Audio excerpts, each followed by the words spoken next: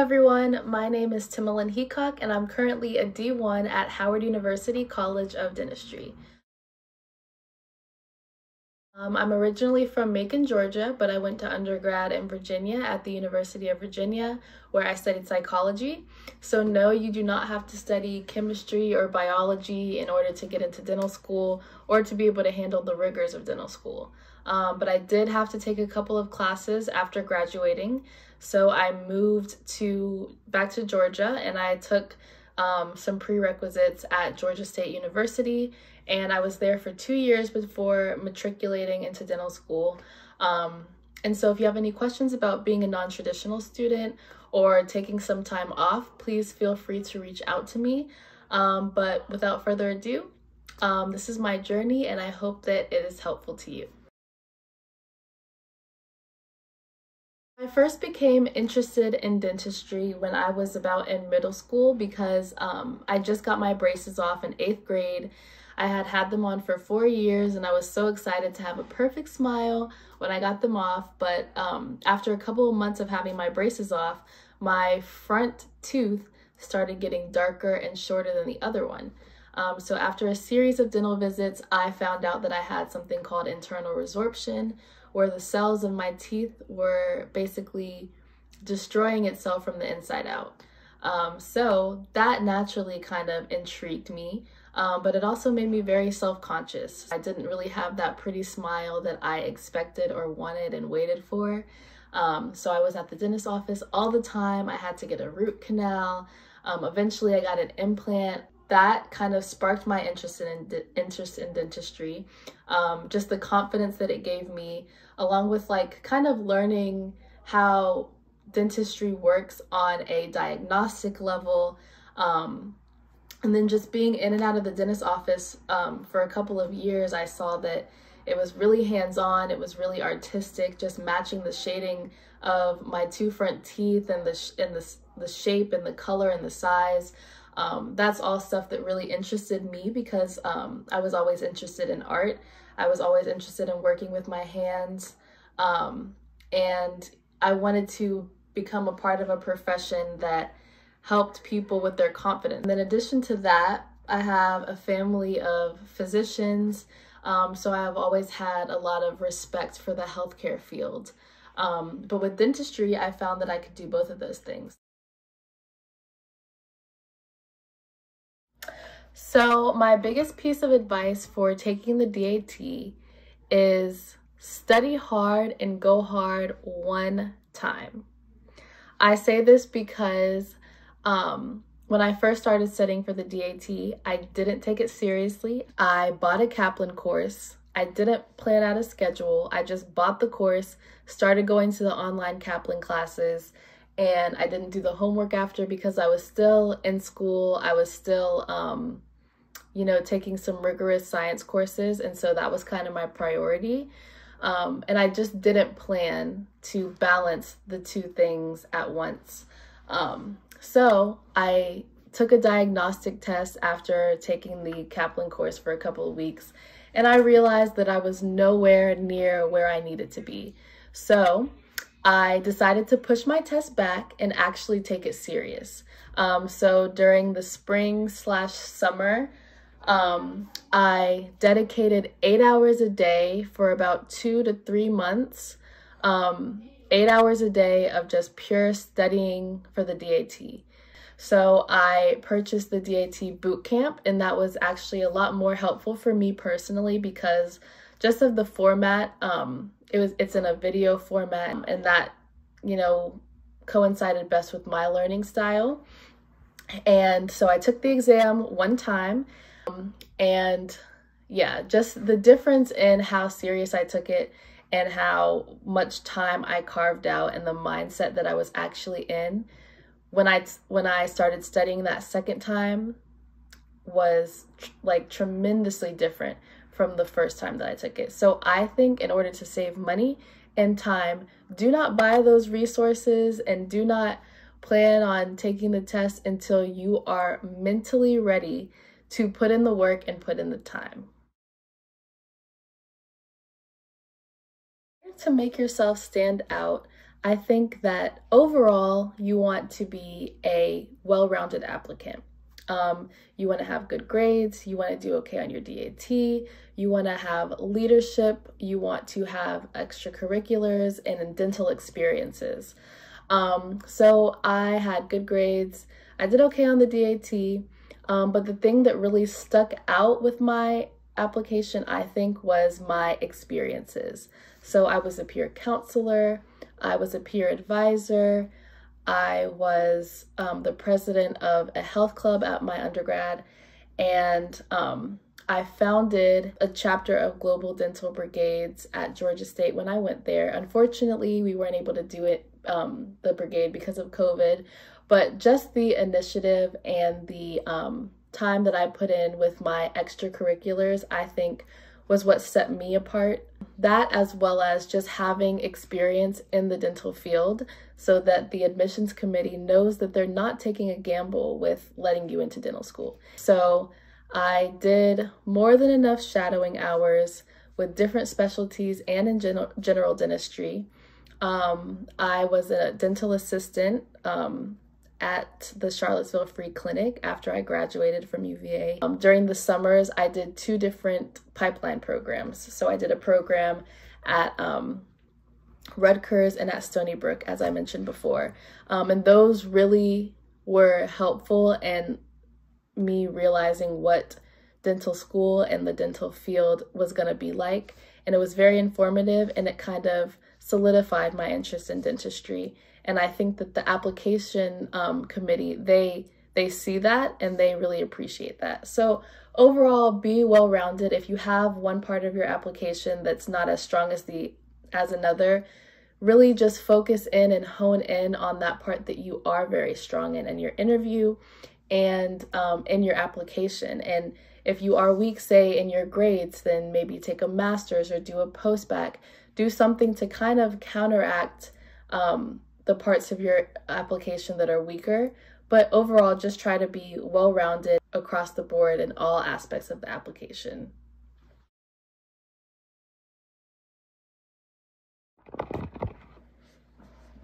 So to give you an idea of the timeline of applications to getting interviews, I turned in my applications in the beginning of September. I got my first interview at the end of September, but I got my Howard interview on November 16th, and the actual interview was on the 18th. So they don't actually give you a lot of time to prepare. So as soon as you put that application in, start just preparing a little bit. But yeah, so I had my Howard interview on November 18th. It was a virtual interview because of COVID, and it was a 3-hour long process. So the first hour was dedicated to getting acclimated with the school. We all introduced ourselves to the other students who were applying and the faculty. We met the dean. We learned a little bit more about Howard. And so that part was really chill and fun. And the second part, the second hour of the interview, was a little bit more intimidating part that everybody is so scared about when it comes to the interview process. So with Howard, it was a 2-on-1 interview. It was a D4 student and a faculty member. And what I would say about the interview, overall, it's a pretty standard interview, but I will say that the difference I noticed with Howard is that they are not afraid to challenge you. And I think that is indicative of the type of education that you get at Howard. Your professors are not going to be afraid to push you, to challenge you, and that can be intimidating for some people, but for me, I appreciated it, and I felt like this is going to make me a stronger person and a more confident dentist. So I personally liked that style of interview, and it just left me feeling like, wow, I really think I could grow with going to Howard. So that's my piece about the Howard interview.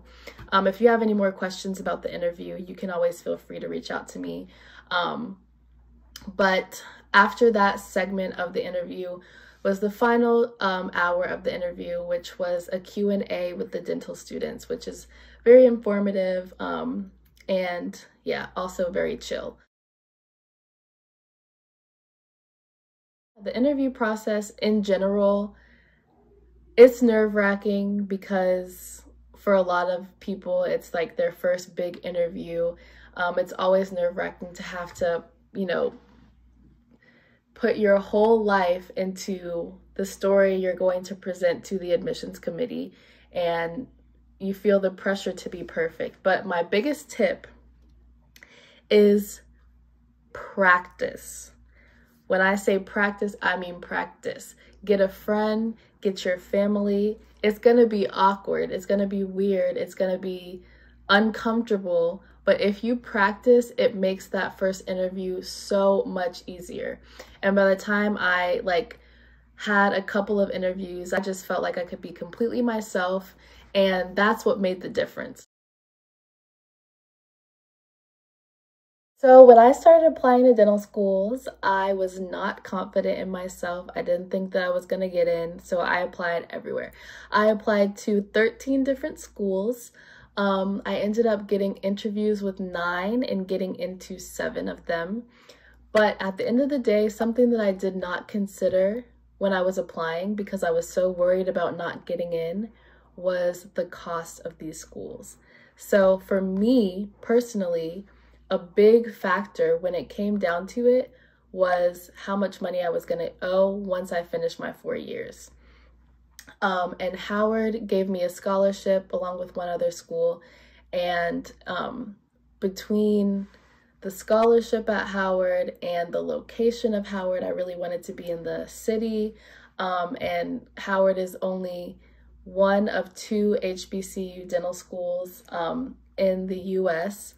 All of those factors kind of played a role in why I ended up choosing Howard and the experience I wanted to cultivate for my dental school experience socially, financially. I just thought it was the best fit.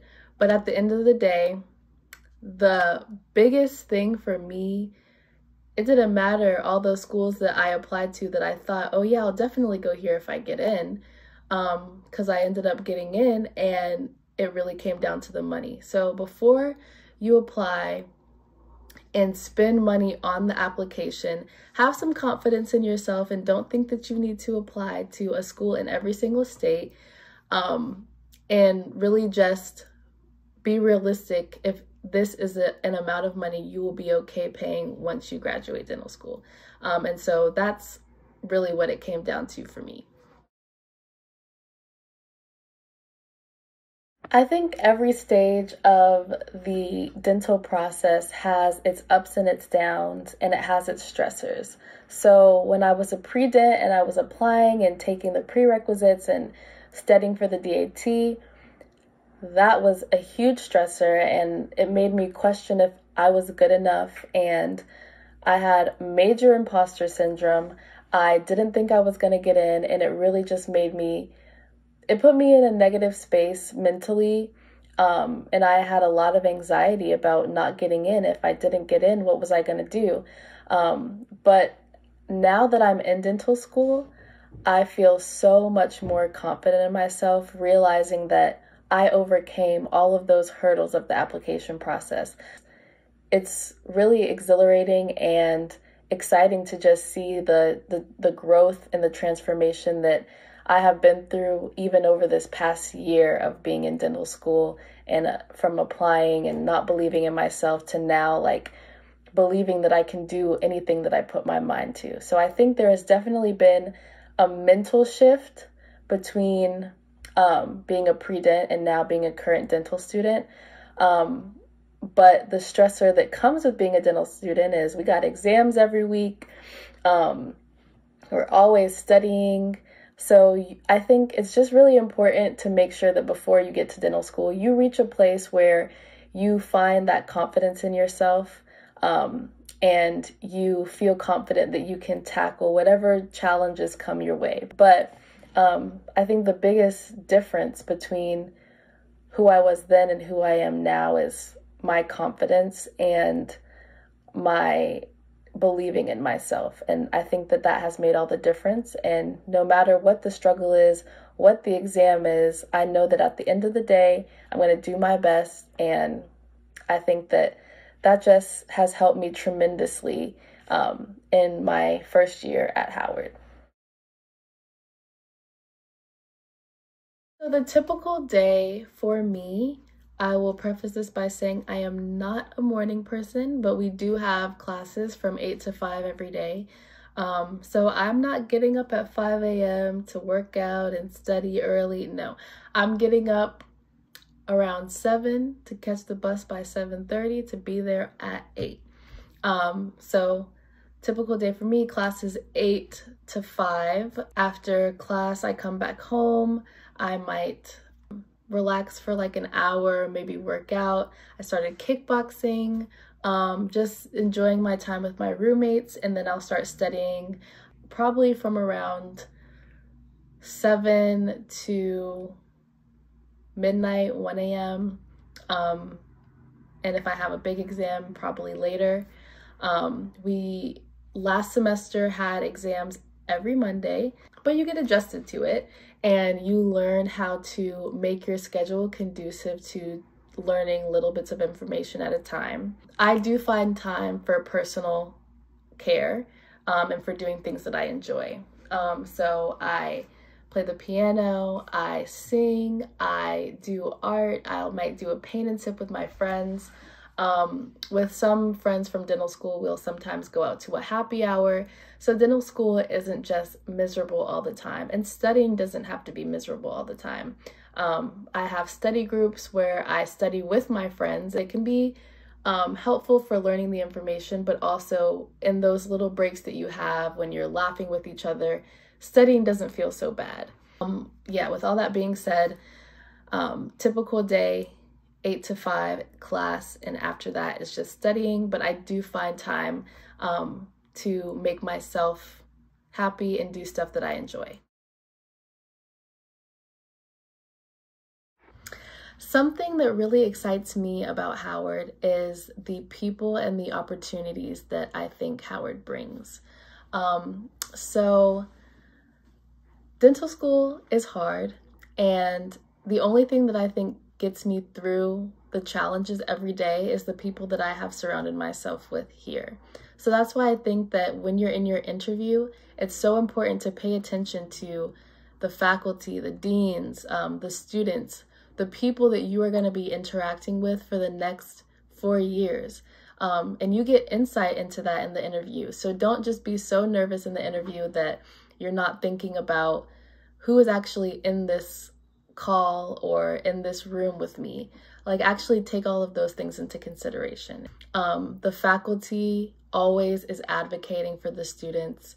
I've noticed that this semester when we've had challenges or conflicts with exams, we reach out to faculty and we have gotten things changed because the faculty cares and wants the best for us. And even just little things, like I remember my first semester, just noticing that everybody was always so excited to see the security guard at the entrance of the dental school, and they would bring him coffee, and there was just a nice camaraderie between the students and the faculty and the staff that I think makes Howard exciting. And on top of that, after my first semester, I performed really well in one of my classes, and my professor reached out to me and has tried to schedule times for me to meet up with oral surgeons and other dentists. And I just think that that's something that is unique to Howard. You have professors really believing in you, challenging you, presenting you with opportunities, and they really care for you. So that's what I really like about Howard. My biggest piece of advice in applying to dental school is to believe in yourself. I remember when I first started studying for the DAT and just seeing how many hours a day I was supposed to spend studying and really just putting things into perspective and realizing how difficult it was going to be. I remember thinking, other people have done this, other people think this is easy, like, what am I getting myself into? I was intimidated, I was overwhelmed, and I just thought I couldn't do it. I thought I wasn't good enough. But I talked to my family and I told them, and I had a little bit of a meltdown, and they were just like, Timolin, the only person who doesn't believe in you is you. And so that kind of put things into perspective for me, and I had to really sit down and dig deep and challenge myself to, yeah, this is not going to be easy, but that doesn't mean I can't do it. This is not going to be easy, but that doesn't mean I'm not good enough. And so the process of applying, I think, really made me more confident in myself. It was definitely difficult at times, but finding that confidence and believing in yourself early is going to really help the process be more smooth and more enjoyable. So I think the earlier you find that confidence in yourself and believe in yourself, the sooner you're going to be able to enjoy the process and really be on the journey to like becoming the best dentist that you can be. I'm going to drop my socials so that you can reach out with any questions that you have regarding any topics that were covered in the video or anything beyond that. If you have a question that was left unanswered, please reach out to me and I'll get back to you. But yeah, good luck with applying to dental school. I know that you are going to get in. And I hope that this advice was helpful. If there's anything, like I said, that that's still unanswered, please reach out to me. And I hope that I can help.